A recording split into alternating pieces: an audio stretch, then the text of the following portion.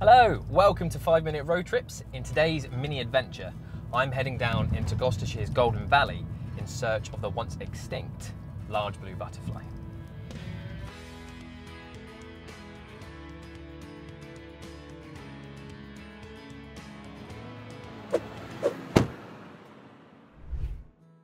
Stretching from Stroud to Sapperton, the Golden Valley is a wildlife-rich gem that has been shaped by the River Frome.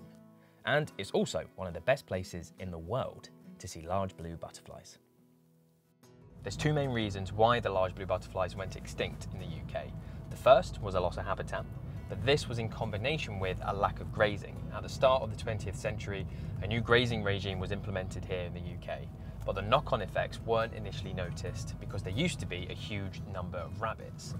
But once myxomatosis rocked up in the 1950s, the average grass height rose by about 5 centimetres, and as a result, the grass became too cool and too shaded for the large blue butterfly's red ant host. And as a result, the large blue butterfly couldn't fulfil its life cycle, but we'll go into more detail about that in a bit.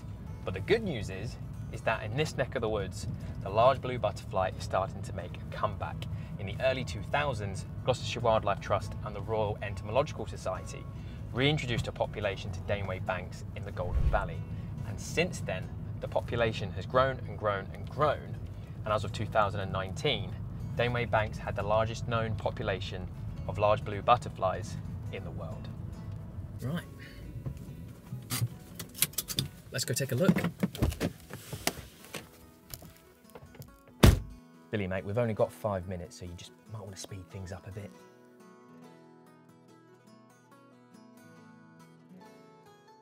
And I'm not making this up. As soon as I walked through the gate, I saw a flash of blue, and well, here it is.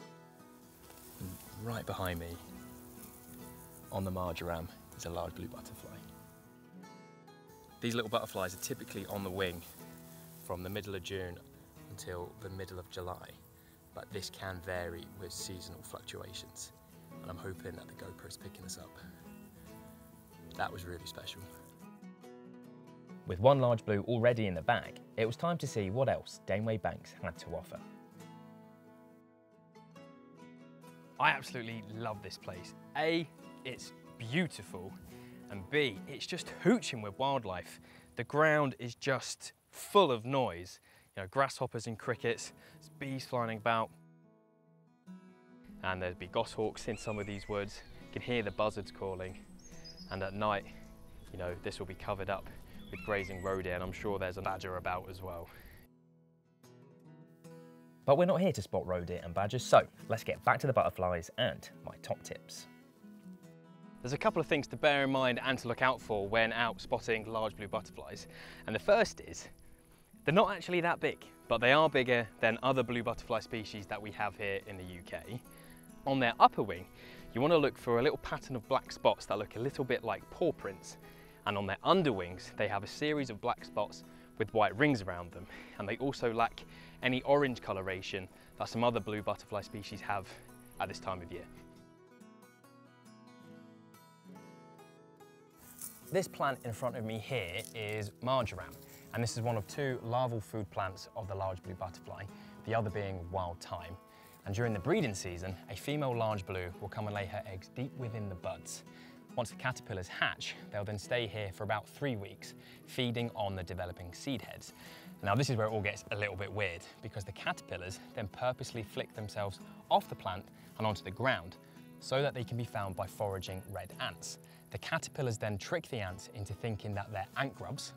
The ants then pick the caterpillars up and take them back to their colonies, where the large blue butterfly caterpillars gorge themselves on ant broods until they pupate and become adult butterflies the following year.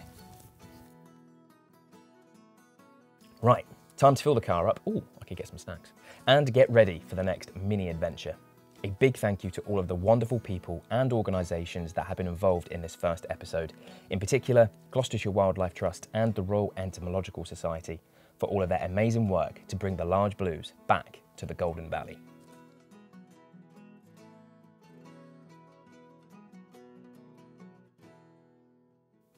Next time on 5-Minute Road Trips.